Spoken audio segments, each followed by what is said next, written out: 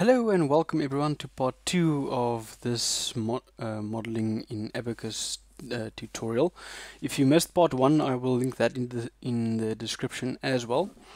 So in part 1 we created this part in our 3-part assembly. In this tutorial I'm going to create the other 2 parts just to finish our parts creation. So this is going to be a relatively short tutorial because the other 2 parts are fairly simple. The first one is going to be a modification of the original one that we have here, and the next one is just going to be a hinge, which is essentially just a little bit of a rod.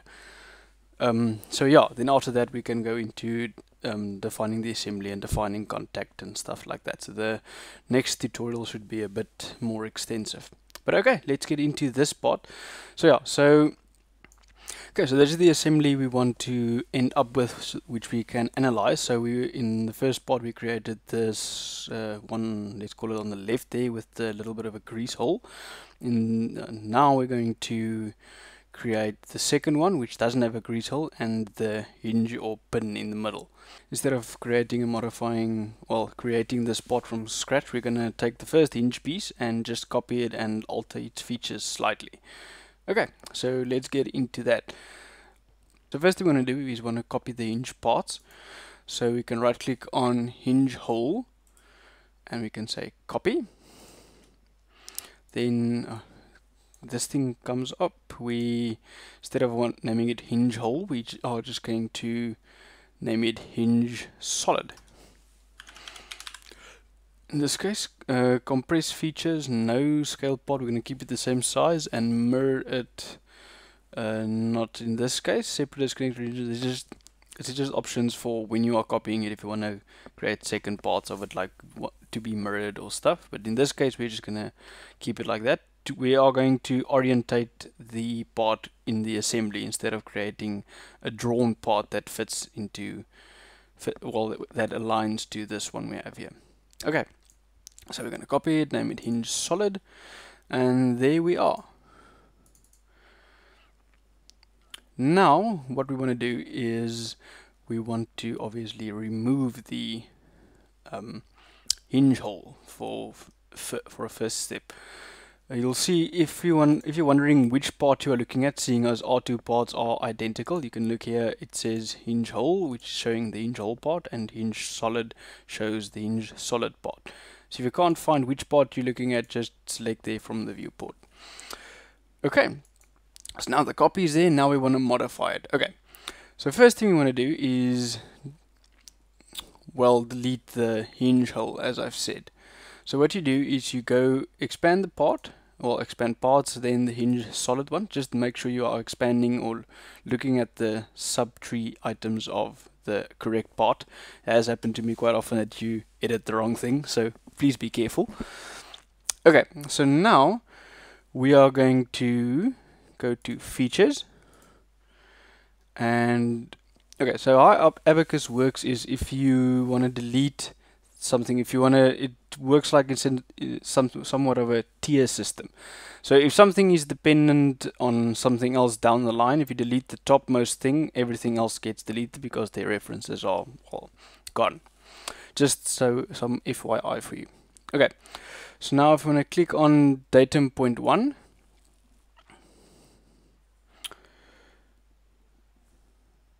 we will see that datum point 1 is highlighted there. So that is our datum point 1 over there. So you'll remember that is the first point we made when we wanted to define the hinge.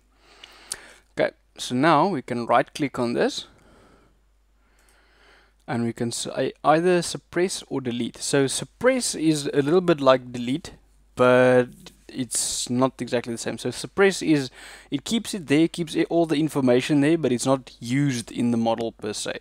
So when it's nice to use that, for example, boundary conditions, if you want to, let's say for example, keep a pin in the middle of a beam at some instances and remove it and see if the beam can span over the support or something like that. So if you want different loads or whatever, you can turn them on off as needed. In this case we don't need to turn it off, we can just delete the datum point. Now you'll see this pops up. So Abaqus asks us now, remember what I said, it's like a tiered system. So if you delete the topmost thing in the let's call it tree, then everything else along with that gets deleted as well. So this datum point was the first thing we made, and from there on we created the whole. So everything down that line, Abaqus asks you if you delete the features and their children. So the children of that datum feature is everything that's shown in red, and in this case we can say yes because we want to delete that hinge part, and voila, our hinge hole is deleted. So just to reiterate, everything that's dependent on that datum point then gets deleted. Also, as a side note, if you delete something, it's gone. You can't recover it permanently, but if you want to just hide it or not have it present, rather use the suppress feature. Okay, and that's pretty much it for this hinge solid. So it's the same thing as the previous one, just without the pin, or the hole, sorry. The next part, we are going to create the pin that goes into the middle. So just to show you what I mean, the pin is the pin that sticks in between these two parts. Okay, so we are going to create the pin.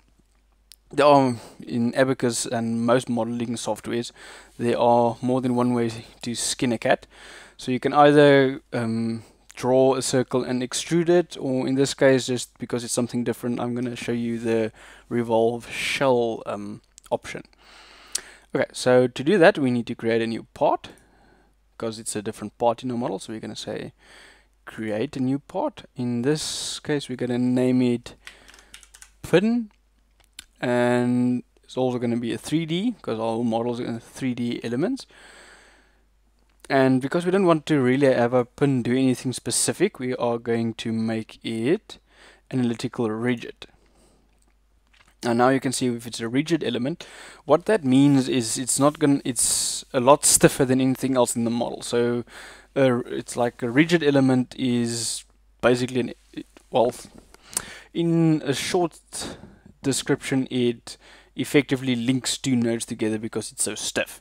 So it doesn't bend or deflect, it just transfers loads. Yeah, so the pin is just going to be a very stiff thing that links our two hinges in this case. So there's two ways to do it. You can do the extruded shell or a revolved shell. We're going to click revolved shell and set our approximate size as 0.2 and go to the drawing board.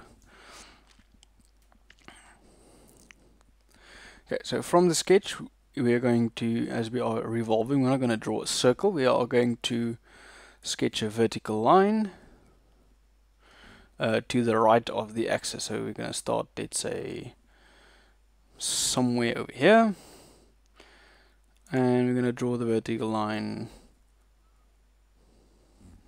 somewhere there, and we are going to say enter. Sorry, not enter, I'm going to say escape because we want our line to be there. Okay.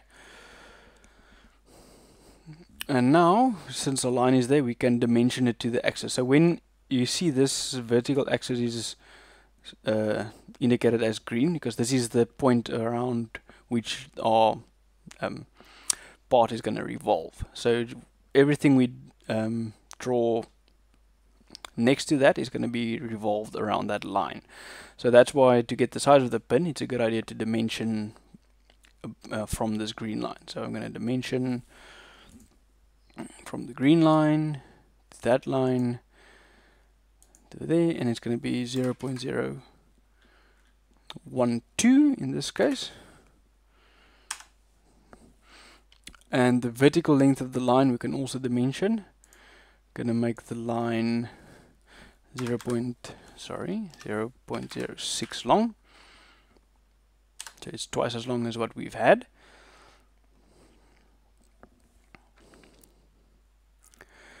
And that's pretty much what we want to do. So done dimensioning, and we are done with the sketch. So you can say done, and woof, there sits our